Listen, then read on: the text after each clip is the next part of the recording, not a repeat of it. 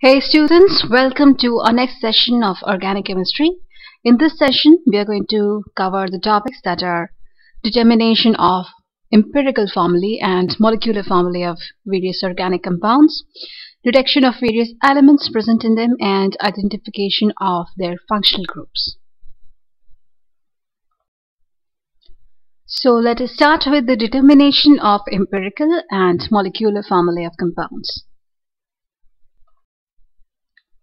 So the first thing that we must know is what exactly is empirical formula, what is molecular formula, and how are the two different from each other. Empirical formula can be defined as the simplest formula of a compound, expressing the relative numbers of each kind of atoms present in the molecule. Please keep in mind that it gives the relative number of the atoms and not the exact number of atoms present in the molecule of the compound. Whereas the molecular formula gives the actual number of each kind of atoms present in the molecule. For example, the molecular formula of hydrogen peroxide is H2O2, whereas its empirical formula is HO, that is, the ratio of hydrogen and oxygen present in its molecule is 1:1. Similarly, the molecular formula of benzene is C6H6, whereas its empirical formula is CH. The molecular formula of acetic acid is C2H4O2, whereas its empirical formula is CH2O. So by looking at this table, we can make out that molecular formula is a simple multiple of the empirical formula of the compound. So we can write it in the form of an equation where molecular formula is equal to empirical formula whole n, whereas n is a whole number.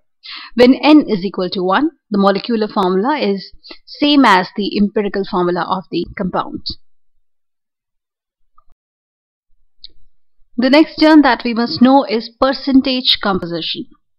Percentage composition of an element in a compound is the number of parts by mass of the element present in 100 parts by mass of the compound.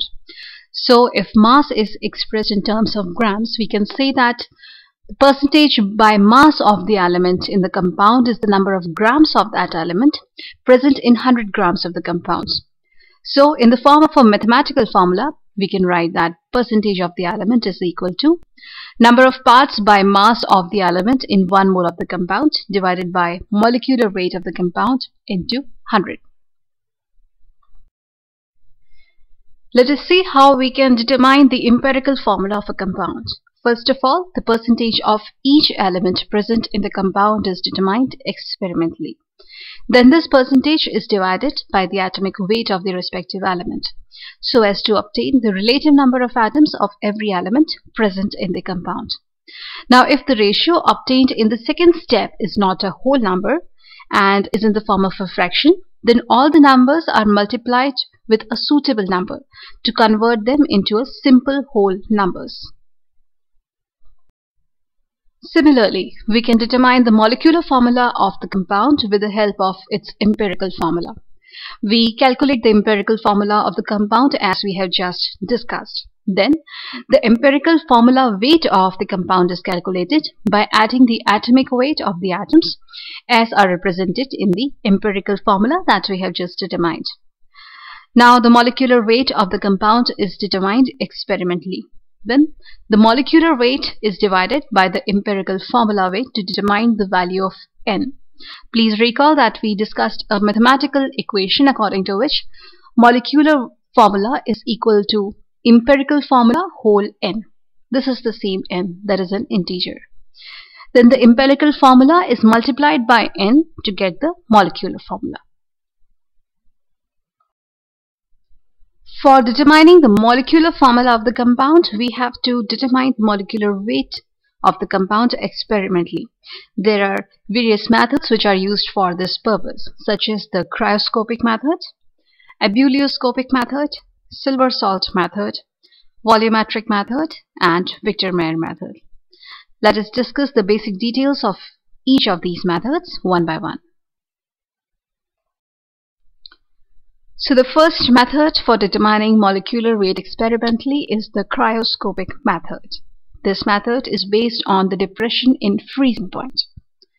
So if W1 gram of the organic compound, whose molecular weight is to be determined, or we can say the solute, is added to W2 gram of a suitable solvent, and Tf is the depression in the freezing point observed, then we can write that M1, that is the molecular weight of the compound or the solute, is equal to 1000 into Kf, where Kf is the molar depression constant, into W1 divided by delta Tf into W2. This formula gives us the molecular weight of the organic compound used as a solute in this case. Second method for determining the molecular weight of an organic compound is the Ebullioscopic method. This method is based on the elevation in boiling point.